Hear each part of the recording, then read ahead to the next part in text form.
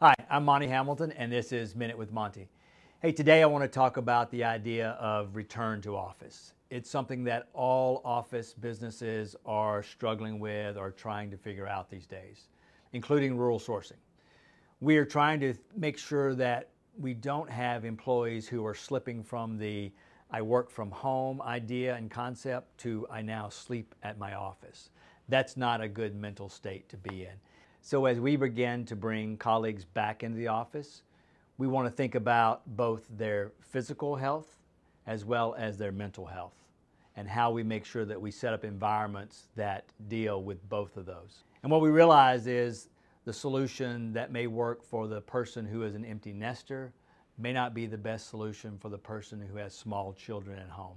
And that may not be the best solution for the person who has one or two or three roommates in a small apartment.